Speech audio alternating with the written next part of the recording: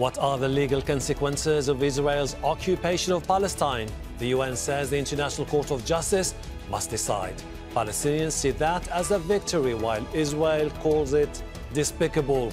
But will it change anything on the ground? This is Inside Story.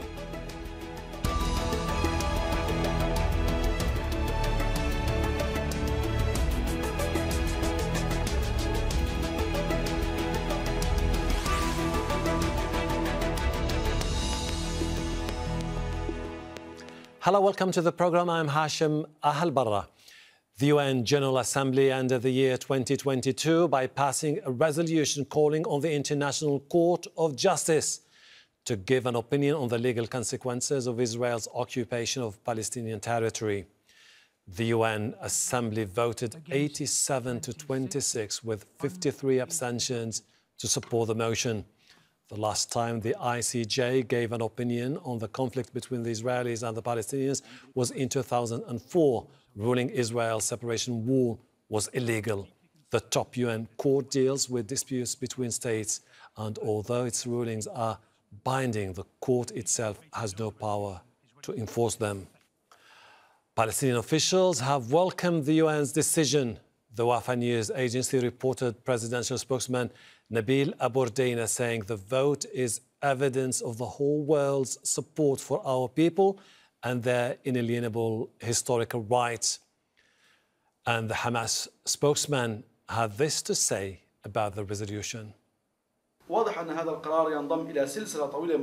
This resolution is one of a long series of decisions issued by all international institutions regarding the Palestinian issue, none of which led to a practical implementation on the ground.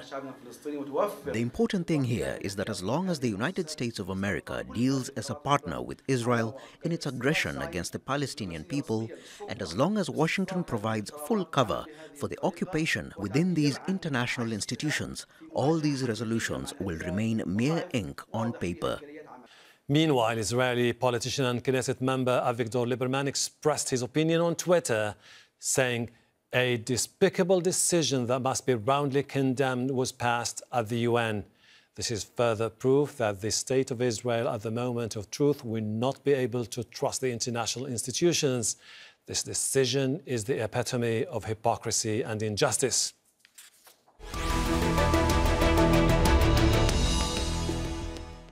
Let's bring in our guests in West Jerusalem. Daniel Seidmann, an Israeli attorney specializing in the geopolitics of Jerusalem. He's also columnist for foreign policy. In Ramallah, Nour Odeh, columnist and political analyst, and in London, Bill, editor of Arab Digest and director of the GulfMatters.com, a consultancy. Welcome to the program. Daniel, the United Nations General Assembly asked the International Court of Justice for an advisory opinion on Israel's occupation of Palestinian territories. Why is Israel concerned? Israel is concerned because official Israel and much of the Israeli populace is in a deep state of occupation denial. Occupation? What occupation? We are ruling over another people, the Palestinians, against their will. It is a metastasizing occupation, and we ignore the fact that it even exists. Our UN ambassador, Erdogan, and our prime minister said, "How dare you accuse us of being an occupying power?" Well, the Israeli Supreme Court, the Israeli army also say we're occupying. And most of official Israel rejects the fact of occupation, which is exactly why we need resolutions such as this. Israel will end occupation, or occupation will be the end of us. And the message sent by this UN resolution is, get real, stop ignoring reality. Mm-hmm. No, it seems that this is widely seen as more than just a diplomatic victory for the Palestinians after many, many years of major setbacks, particularly for the Palestinian Authority.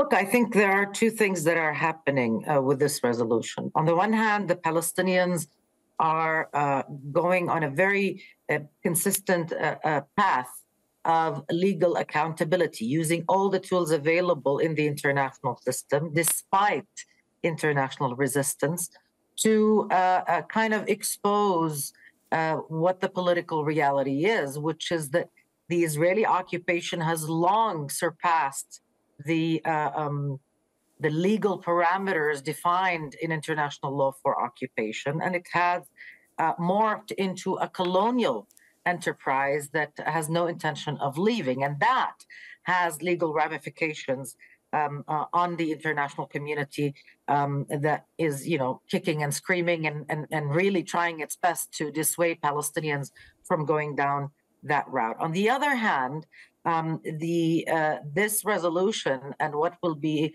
in front of the ICJ is a reality that will test this international system, that for once will have to kind of spell out what the facts on the ground are, what the legal obligations arising from those facts are, and kind of leave the actors that have been hypocritical and employed double standards for so long with very few options but to face the reality. So far, we've seen them resisting legal qualifications of the Israeli practices as apartheid. We've seen them rejecting also other legal scholars who say that what we have is not occupation, it is settler colonialism. And now the highest legal a body in international law will have its say, and the Palestinians will be able to kind of lay it out there for the world and say, well, show me what you've got now. Are you really going to play by the rules, or are you going to spell it out and say that Palestinians are excluded from those rules? It's quite a crossroad, I believe. Bill, for quite some time, the Palestinians understood that the dynamics of decision makings at organizations such as the Security Council are quite different from the United Nations General Assembly, and this is why sometimes they took most of their battles to the General Assembly. Now, when you look at the vote itself, 87 votes in favor, 24 against, 53 abstaining. If we are to read into this, could this be an indication that there is a momentum building towards more of a pro-Palestinian sentiment here? Well, I think there is a momentum building. However, I think we need to apply a bit of caution on this. This decision will take some time to play out. As we know, these things move slowly. The breakdown on the voting, I think, was interesting. You look at the countries that abstained. Sweden was one of the abstainers. France, Netherlands abstained. And also you look at the countries that Israel has been assiduously wooing with the Abraham's Accord. They all voted for the resolution. That's the Bahrainis, Sudan, UAE. And of course, you had the Egyptians and the Jordanians voting in support, and the Saudis. So you could say, well, of course, that's to be expected. On the other hand, Israel has invested a huge amount of effort in securing support from these authoritarian regimes. The people in the streets, they still support Palestinians and the Palestinian cause. So this is going to cause, I think, some issues, some tension on that front. Of course, the fact that the Americans, I'm a Canadian, I'm ashamed that the Canadian voted against, to be honest with you. These follow fairly predictable patterns, and there are no surprises there.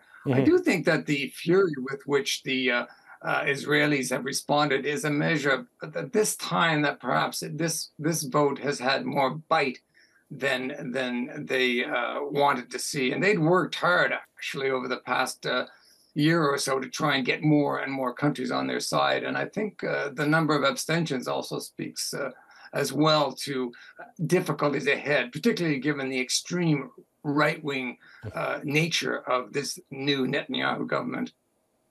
Daniel, this decision, what kind of challenges does it pose for Prime Minister Benjamin Netanyahu, who took office Thursday as the head of the most far-right government in the history of Israel? By all indications, Netanyahu is going to make the work of those who supported this resolution much easier and make the job of those who oppose this resolution much more difficult. Occupation, Netanyahu denies the existence of occupation at precisely the time when occupation is metastasizing. He's doubling down on it. There's an indication that this government is unaware of the manifestations of occupation and is unwilling to move in order to end it. Ironically, those who are supporting the resolution, calling for the court to examine this, are doing a great service to the state of Israel by compelling us to face reality. Those who oppose this resolution are akin to a wealthy uncle who are subsidizing our crack addiction to occupation and settlements instead of taking that same money and sending us off to rehab. Israel, need to confront the reality of occupation and its implications for us and the Palestinians. Nor what can the Palestinians hope to achieve in the future, knowing that if the ICJ is going to be asked to provide an advisory opinion on the legal consequences of Israel's occupation, settlement and annexation, knowing that this government in particular has ministers who have widely been promoting the expansion of the settlement, what happens next? Well, this government has adopted annexation as official policy, not just the expansion of settlements. Look, this is a long path, and there is no easy path to Palestinian freedom. Palestinians understand that very well. They understand that countries, even those who present themselves as champions of international law, have long resisted to employ that international law to realize Palestinian self-determination, which is their obligation under international law. Having said that, employing these tools is also indispensable, because at the end of the day, you cannot tell peoples of the South, if you will, that there is an international rule-based system, that they must adhere to it, that they will be held accountable to its rules, while Palestinians are excluded from this system. They're excluded from the recourse for remedy, including the ICJ, and while countries dodge their obligations in line with international law. Once the ICJ renders its opinion, and it is expected to spell out what the facts are, which is that we have a settler colonial regime that is illegal under international law, and countries are obliged to take action by way of sanctions, by way of boycott, by way of severing normal ties with a country that is, for all intents and purposes, a pariah state. And that will have its own momentum. And Israel and its benefactors, Israel and the occupation whitewashers will have very little cover, if you will, for their ongoing denial of Palestinian rights and for their ongoing complicity, really, in Israeli crimes, including annexation and persecution and apartheid. Bill, if you look at the case, this case in particular, as with all cases presented to the International Court of Justice, it can be resolved either by a settlement between the two parties or one of the parties dropping the case, or ultimately a verdict by the ICJ.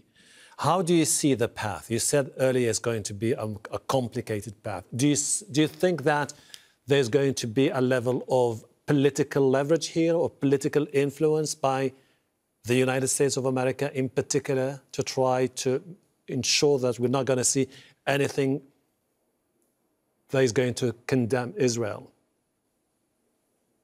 Well, I think Nour's put her finger on it. That is that this case will cause a great deal of public measurement of the extent to which Israel has colonized the West Bank, the extent to which it has invoked an apartheid policy. And I think, too, the extent to which it is prepared to go, Netanyahu is prepared to go to sacrifice Israeli democracy in pursuit of this extreme agenda. I don't see either side backing down. I think that there will be political leverage. We don't know yet whether the Democrats will win next time around.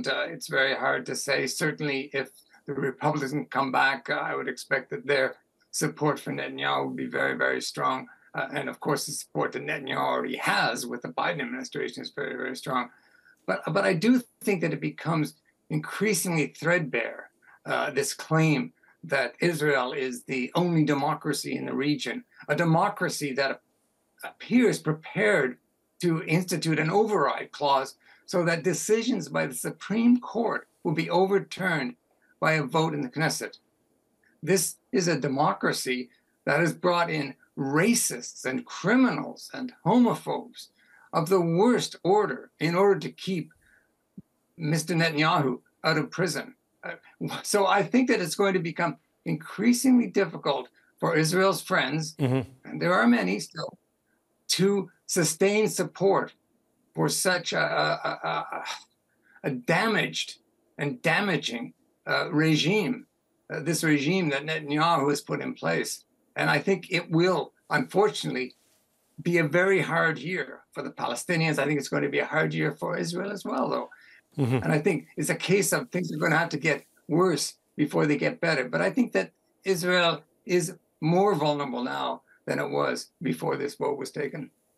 Daniel, Israel's historical allies have been saying for quite some time that, at least in the past, there was this opportunity to have liberals, reformists within governing coalition that would give us a sense of diversity within the Israeli political landscape. Now it's a group of ultra-Orthodox political parties coming together under Benjamin Netanyahu. So what's next for him? What are we expecting him to do in the near future, given this decision by the United Nations General Assembly?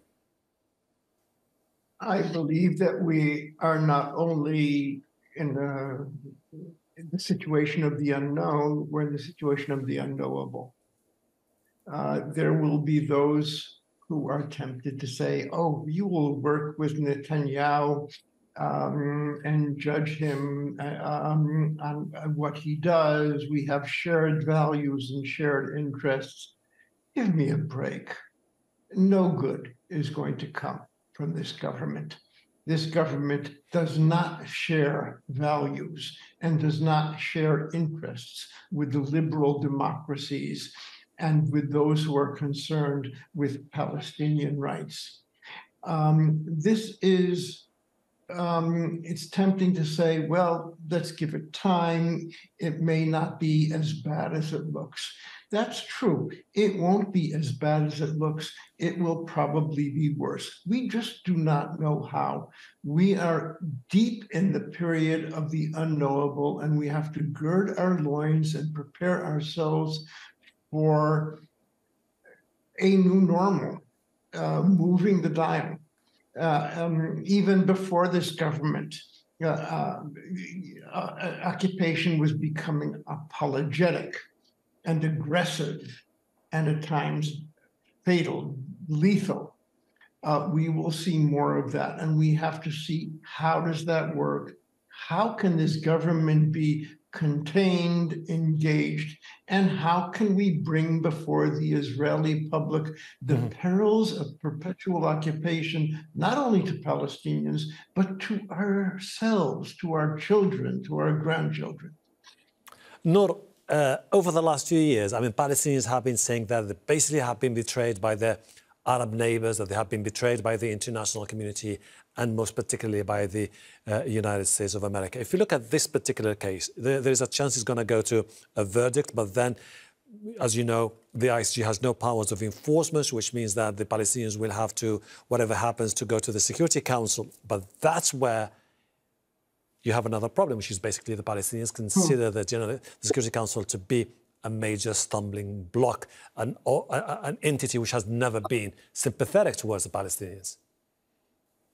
Yeah, you're right. But I don't think that, going to the Security Council is the only option. And I want to remind the viewers of apartheid South Africa.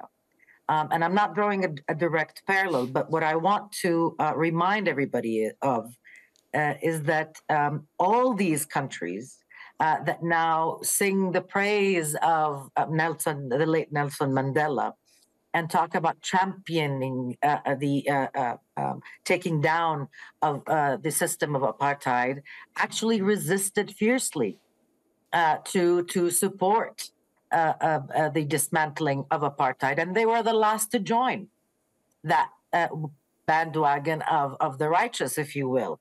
And Nelson Mandela was considered a terrorist by the United States and by Great Britain and by all these major international Western democracies until that was not politically feasible anymore. I don't think we should expect anything different when it comes to Israel. Having said that, the way this legal battle is going, inch by inch, it is incremental and it's painstaking and it's gut-wrenching, and it will cost even more Palestinian blood and tears.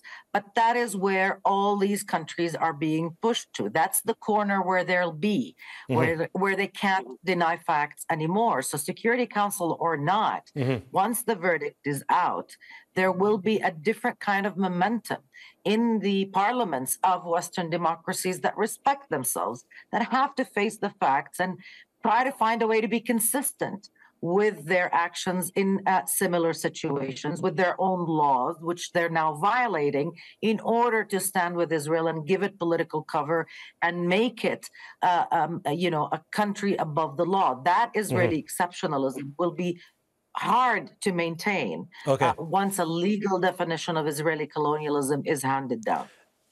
Bill, let's look at the bigger picture. The international community, the Americans, said that they were looking forward to see peace talks resume between the Palestinians and the Israelis. Those talks broke down in 2014. You have now Israel with its most far-right government. How do you see the future? More uncertainty? More fears of instability? Well, I think the future is uncertain. As Daniel said, we are entering into the realm of the unknown and the unknowable. I do think there is going to be much more instability. I do think that the pressure will increase as a result of this vote.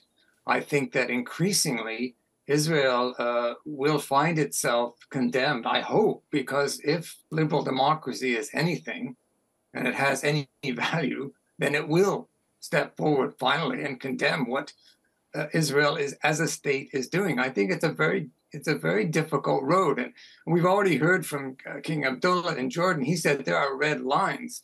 If there's an attempt to change the status of the holy sites in Jerusalem, that's a red line for him. There are many people in the region, amongst them authoritarians who are very close to the Israelis and close to Netanyahu, who do not want to see instability. I think that will be a pressure point as well. I hope that these various forces will combine to cause Israel to think again. And this is what this decision is saying. Think again. You are an occupying force. You are destroying not only Palestinian lives, you're destroying what is left of Israeli democracy. And surely people in Israel will pick up that challenge and speak out as well. I hope they will. Thank you. Unfortunately, we'll have to leave it there. Nour, Odeh, Daniel, Seidmann, below. I really appreciate your insight. Looking forward to talking to you in the near future. Thank you.